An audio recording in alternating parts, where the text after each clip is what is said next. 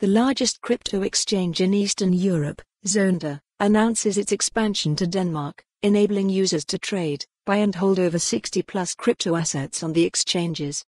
One of the largest trading cryptocurrency platforms in Eastern and Central Europe, Zonda announced its expansion to Denmark, as it continues its vision of conquering the continent.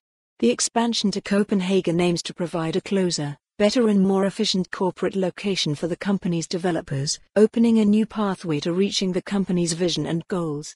Announced Wednesday, the newly opened facility demonstrates Zonda's ambitions to become synonymous with crypto in Northern Europe, in a bid to boost crypto adoption across the continent as it did across Eastern and Central Europe.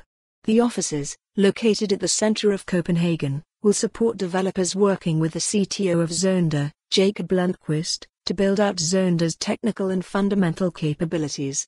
Working as a CTO, it's important to have the use of a dedicated office where I can collaborate closely with our skilled team members, especially when so much work today is done remotely, said Jacob Lundquist.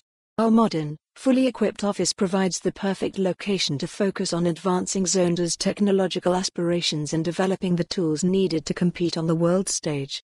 The exchange has been operational since the early days of crypto in 2014, offering one of the largest digital asset investment platforms in that part of the continent, and has grown its user base to over 1 million traders.